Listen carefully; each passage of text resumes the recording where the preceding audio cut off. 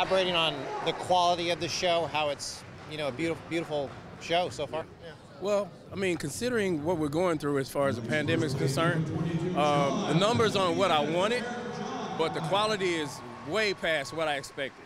So, I mean, I think maybe 75% of these guys can go to the Nationals and do really, really well. So, I'm super happy. I mean, for these guys really worked hard, and I'm so proud of each and every one of them. Thanking your sponsors as well. Talk about them a little bit.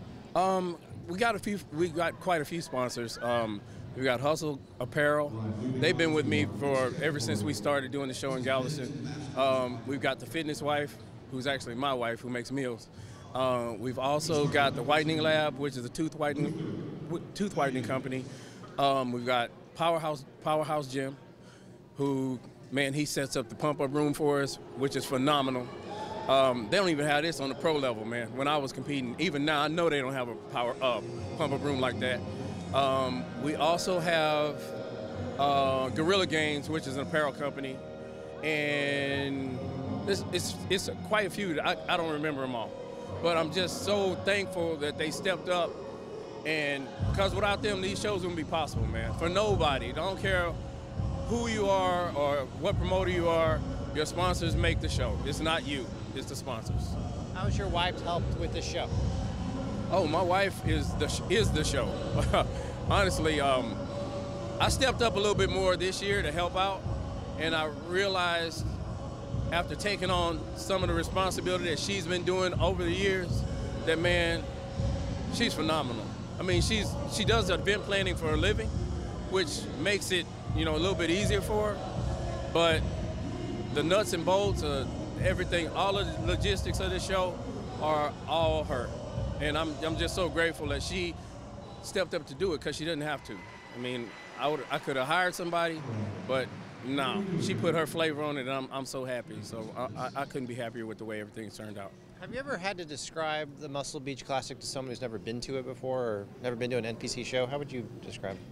I would describe an experience at the Muscle Beach Classic as you'd have to actually be here to see it and to understand it, because we're growing as a sport.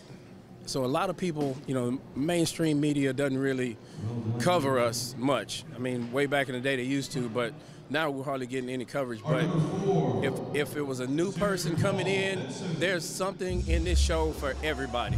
There's a category for everybody, young, old, you name it. So you got bikini, you got wellness.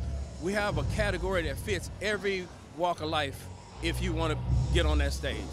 And so I'm really impressed with what the NPC has done over the years. I've been involved with the NPC for 37 years.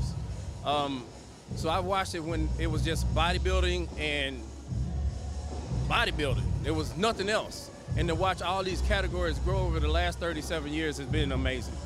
What's going on in the other ballroom? We've got the Armored Combat League over there, and they're just over there beating the hell out of each other. Basically, it's they're dressed up in medieval armor, and they have the same weapons that they had back in those times, and it's basically a no holds barred. They've got a few rules, but for the most part, there's no rules. All goes. So I'm fortunate to have them as part of this show this year. All right, let's hear it. Yeah, I want to thank everybody for being here. I mean, like I said earlier, this is my 1-year celebration of being cancer-free. And like I told them last year, I was here, but I wasn't here. I was in a lot of pain, and I was actually getting IVs in between classes, and people didn't know that, you know. But I just didn't want to miss the show, man. I mean, for any reason, I'm grateful to be alive, and I just want to see these guys do their hard work. But today is a celebration for not only them, because they get to eat, but they get to celebrate with me because it's my 1 year.